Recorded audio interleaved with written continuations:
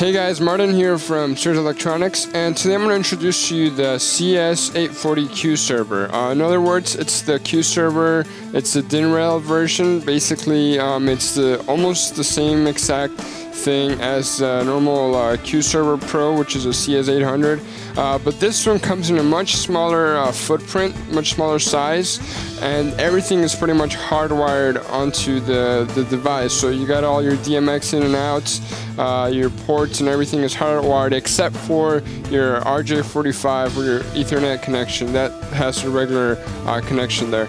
So basically, the cool thing about this DIN rail system is that you just hook it up on a 35mm DIN rail that could be mounted on a wall, and it'll just stay on the wall. So it's perfect for architectural installations. As you can see here, you got your connection, your clip connectors that go for the DIN rail.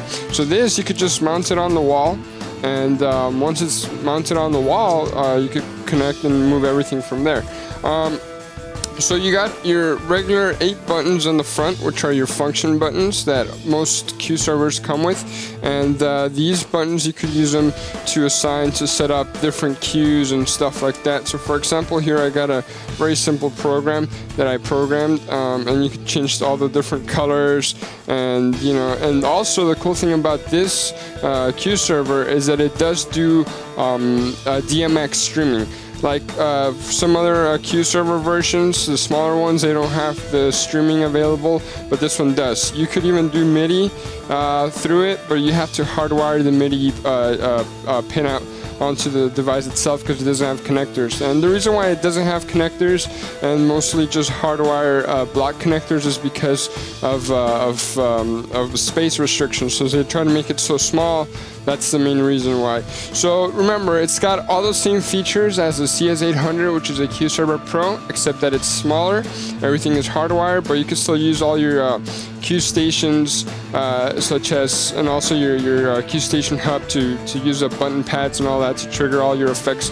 It's compatible with all that stuff. So, like I said, smaller footprint, smaller design, wall-mounted design, but same great features as a regular CueServer. So I hope you guys enjoyed this video. If you guys have any questions, comments, ideas, anything like that, go ahead and drop us a comment there in the YouTube comment box. Check out our website at sirs-.com, and don't forget to subscribe. Thanks for watching. Hey, I almost forgot. If you guys are looking for a video that has to do with the setup of the CueServer, it's a small, quick, basic how-to and basic functions, button triggers and stuff like that, check out the link over here, and there's a video that I made previously that's a walkthrough with screenshots and all that stuff of how to set up your CueServer. So I hope you guys enjoyed this video. Thanks.